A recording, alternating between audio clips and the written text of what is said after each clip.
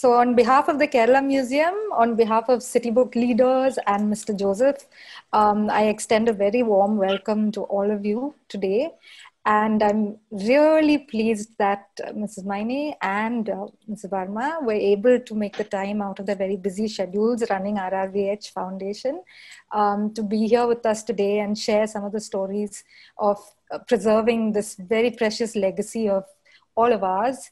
And it is an amazing task and an amazing, purpose to have, especially from our last event at the museum. We had Manu on one of our talks just recently, and I was just thinking the hall was so packed.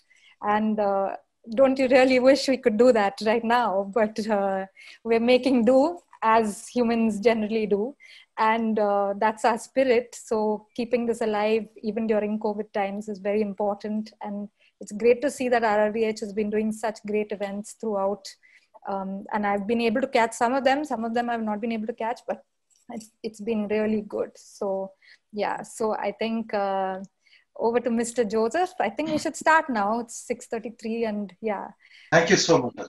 Thank you so much. Thank you, everybody. Especially thank you, Ms. Rukmini Varma, Ms. Gitanjali Maini. And welcome to everybody who is now tuned in already. Welcome to the 7th episode of All That's Kerala, a chat along the backwaters. It's a twice monthly program that city book leaders and Kerala Museum are presenting. What we try to do is we try to introduce Kerala to the country and to the world, and of course, to Kerala itself. So let me first thank Mohit of City Book Leaders and Atithi of the Kerala Museum, Cochin, for organizing this show and supporting it in various ways. This episode, the 7th episode, 7th is always lucky. And we're very lucky to have, to make this a very special episode, actually for 3 special reasons. Today's episode is special because for the first time we have 2 guests in the show. Normally we have only 1, and this is the first time we're having 2 guests in the show. Second, it's special because we have women in the show for the first time. We've always had men so far. And it's a pleasure to see these, to have women on the show. So that's a second special reason. And the third special reason is that both our guests are women. So let me first welcome our guests tonight. Let me first welcome Ms. Rukmini Varma. Now, how do you introduce royalty? How do you introduce a princess? How do you introduce a princess painter?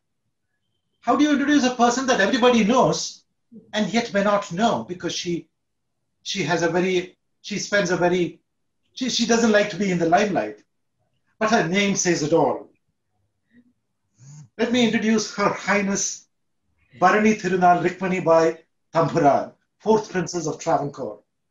She comes from a land that was once upon a time a land of splendid Maharajas, and yes, Maharanis, who were rulers in their own right, and fabulous courts, to an unbroken 1,200 year-long lineage. And her grandmother, Maharani Setu Lakshmi Bai, was the ruler of Travancore, a state with 5 million people in her own right, not as a regent, but as a Maharani. And today, Rukmini Varma is the titular Maharani of Travancore. And her brother, in Travancore, we follow the matrilineal line, but the king, and her brother is the next in line, titular Maharaja of Travancore. And therefore, he is also, as many of you may be interested in knowing, he would have the rights as the custodian of the famous, fabulous wealth of the Sri Padmanabha Swami temple. I know that Ms. Varma would disdain all such introductions with the humility that only the Travancore royalty can possess. But let me welcome and introduce her also as the great-great-granddaughter of Raja Ravi Varma, about whom we are talking today. This episode is on Raja Ravi Varma, a Raja among painters.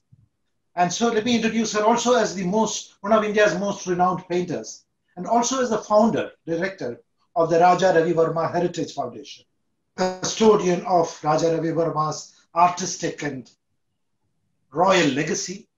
Rukmini Varma conceived the RRV Heritage Foundation of which she is the chairperson today, and her son Jay Varma is the founder trustee. May I welcome you, Ms. Rukmini Varma. I would also like to introduce and welcome Ms. Gitanjali Maini, who is an art connoisseur, a promoter, and a curator, a person who has done a great deal for painting and art and culture. She runs a Gallery G, which is an art resource providing informed access to the best art and consultancy services in the country and across the world. It's a great honor for me. I'm not a painter myself. I'm not an artist. So it's a great honor for me to have both of you on our show and this chat. Let me begin by first talking to Gitanjali Maini. Let me ask you, Gitanjali, what is it about Raja Ravi Varma that is so very special that has prompted you to team up with Ms. Rukmini Varma and focus on Raja Ravi Varma? What is it about his painting or his life and what he has contributed that has attracted you to do this? How did this happen? How did you come to meet with Ms. Rukmini Varma and set this RRV Heritage Foundation up? How did the idea come to you? It was quite simple. One had already started, one had been 17 years in the industry already with art, and I started playing a more active role even in the Cochin Museries Biennale. And in all these searches back then, about 2012-13, one realized that there was a foundation for every artist, almost all our senior artists, M.F. Hussain, Raza, Gaitonde, Tayyab Mehta. But one was missing for Raja Ravi Varma, and I could never put a finger on why it was. I met Jay because at that time the foundation didn't exist. And when I met Jay, he was a recipient of a grant of the private foundation, the Sandeepan Gitanjali Maini Foundation. And when he was going to study, he said, you must meet my mother. And I went to meet Mrs. Varma, and that was May 15th, 2015, for the very first time.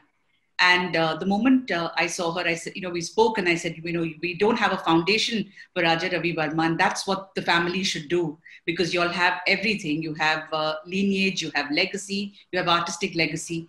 And she said, Geeta, yes, this has been on my mind forever. And if you take it up and you're on the managing trustee role, we'll go for it. And for all of us who know us, Mrs. Varma is extremely sweet, affectionate, and very persuasive. So there I was on the roll, and 4 months later, September 15, 2015, we had registered as a foundation with taking the lead role. So that's the background. Let me turn to Mrs. Rukmini Varma. Mrs. Varma, let me take you back to your early years in your grandmother's house, the Travancore Maharani Setu Lakshmibai's house. It must have been a fairy tale then. There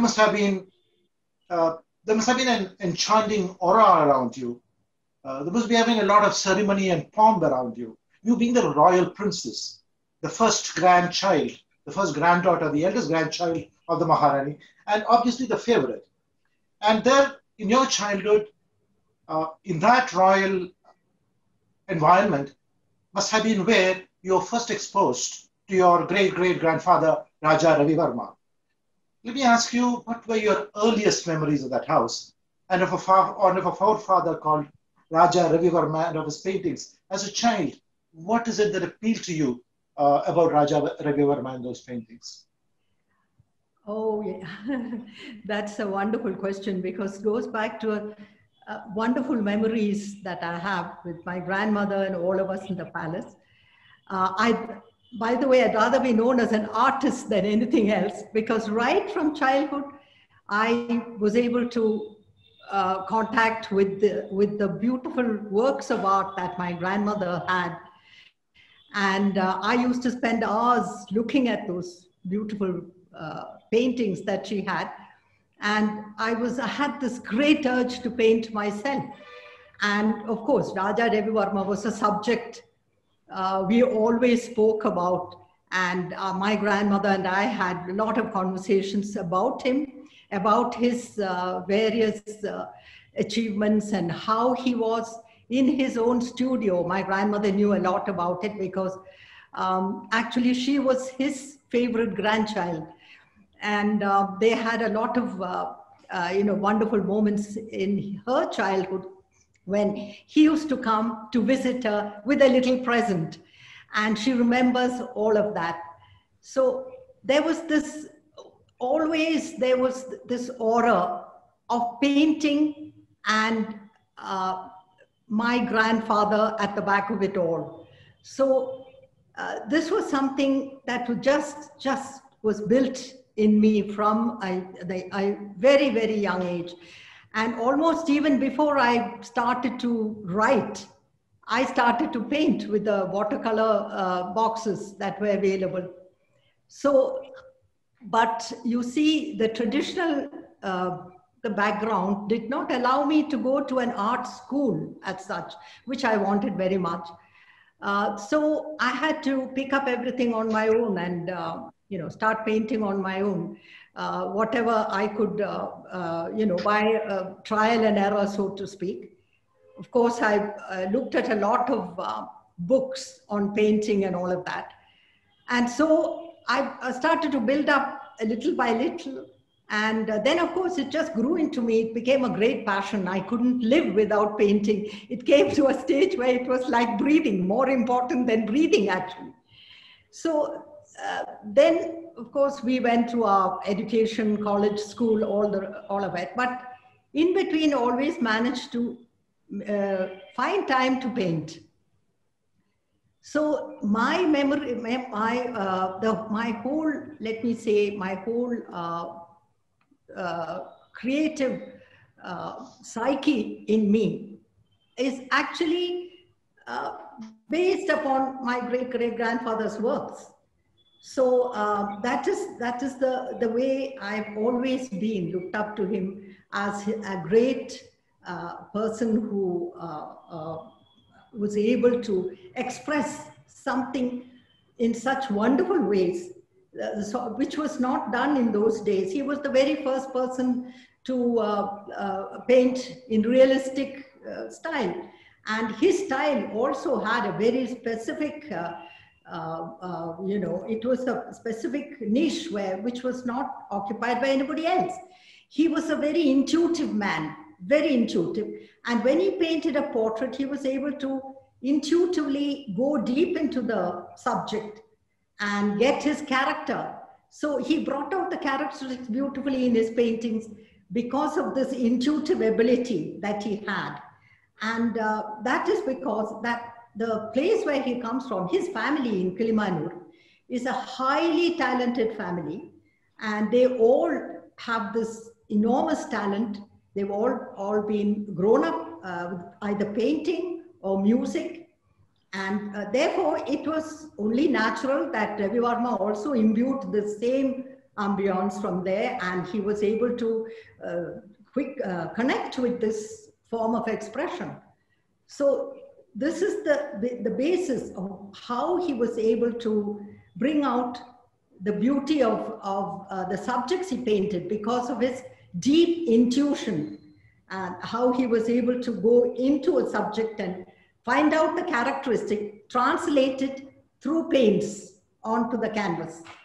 Talking about Devaloka, yes, there was a lot of religion in his paintings. The gods came alive in his paintings. And many of his paintings are even today revert not as paintings, but as gods themselves. Where did this religious angle come in? Absolutely. You see, that was his great genius, that he brought gods down to earth and accessible to people, you see. And so the whole thing became a scene you could connect with because you can identify yourself with people in this mythological scenes that he paints. And he brings it out in as if it's a photograph, you're watching a photo of something that actually happened. So that there lies his genius, how he actualized the whole thing. I will call it the art of actualization. And that is the very important contribution he has made, because no other artist in the entire world has succeeded in reaching every single home in the nation that the way he did. No other, or think of the masters, the Western masters, for example, their works are in palaces, papal palaces, or in mansions, or in the houses of dukes, lords and ladies. It didn't reach the common man until very late. And even now, in the Western world, you don't find this sort of a wide appreciation of something. And that is because he actualized the gods whom you pray to. He actualized them so that they were accessible. It was not going to a temple, because there you have a vigraha or a murti or a stone representation of the god or goddess. Here you have the actual person. So that was done only by him in such a way. This is why he is so great. And not only, there is another very important thing which I don't know if people have realized. He is, instrumental in unifying India. At that time when there was British oppression and suppression of everything Indian, he brought an Indianness to the whole, the identity of an Indian, because it's not only just gods and goddesses that he painted various subjects of various different, caste and creed. You spoke about the religious, Yes. the religious content of his paintings, Yes. and why it's in everybody's household. I think you briefly mentioned, and I'm going to pick that out. You briefly mentioned that he was perhaps the greatest painter, and there are a lot of social reasons for it.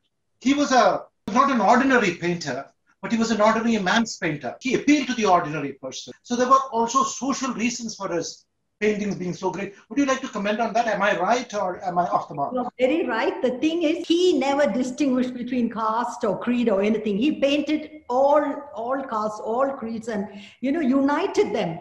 And I would say that played a big part in the Swaraj movement, because he made Indians feel Indian, that they were one. Under his brush, all Indians became together.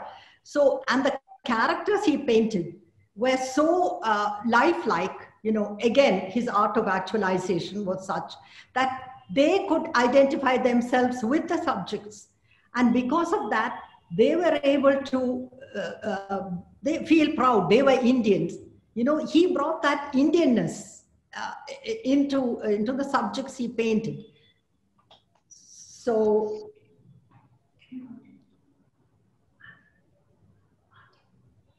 can I continue to speak? Can you hear me?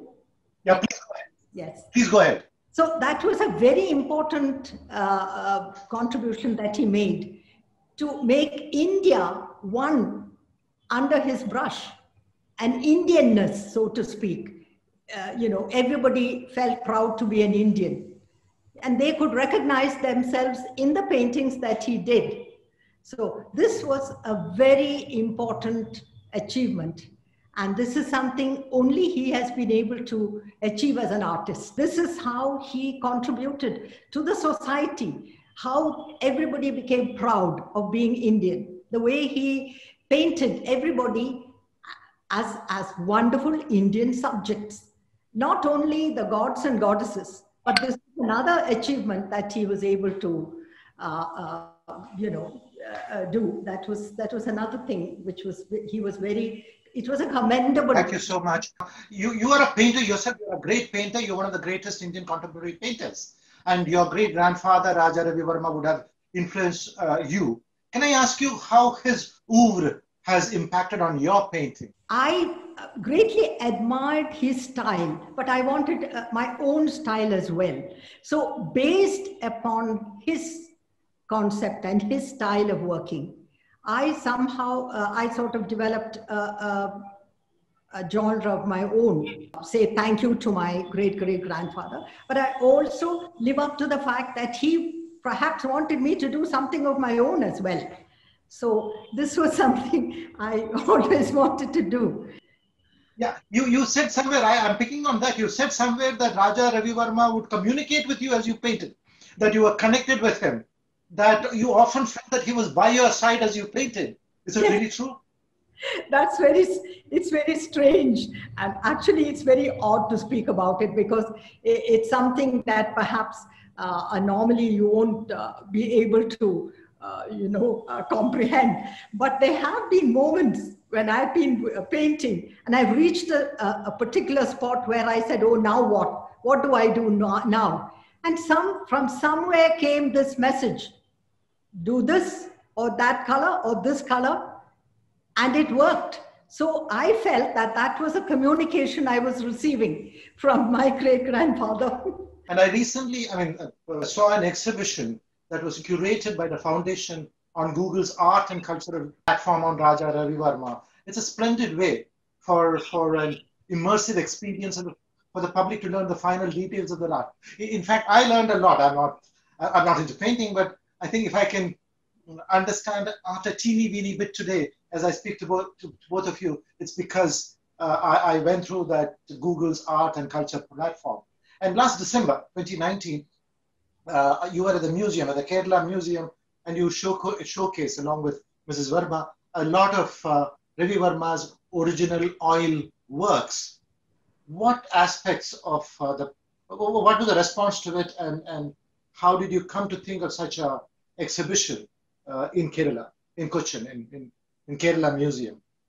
So a great question is to answer the first part about Google Arts and Culture. Since Bose is here, he knows. I saw what Google Arts and Culture did for KMB. It helped map the region. It helped, it's in Fort Kochi, and nobody who attended Kerala or doesn't even go to Fort Kochi wouldn't see it. So here was Google Arts and Culture taking KMB all over the world. And I saw how it impacted the footfalls, and it was such a positive thing.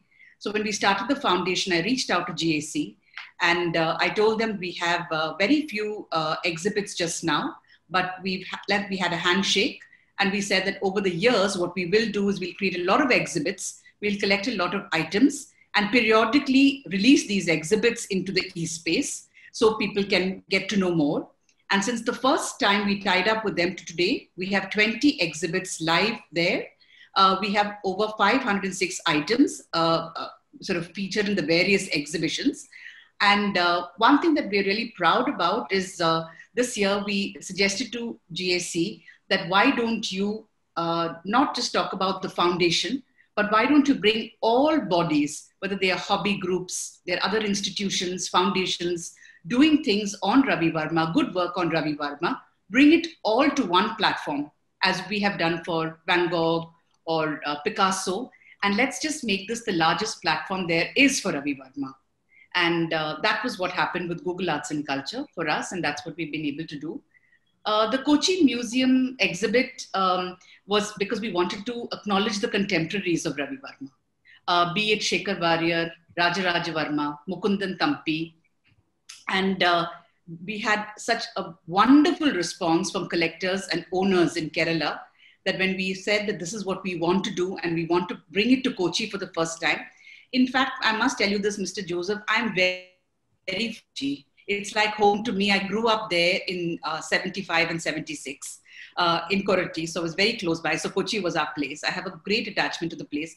Kochi is exceptionally welcoming to us, and to me particularly. So there was no question of not taking what is our best exhibition there. And Aditi sort of laid out the red carpet for us. And, we put out these paintings. School children were coming by the droves. We didn't have enough space to seat them.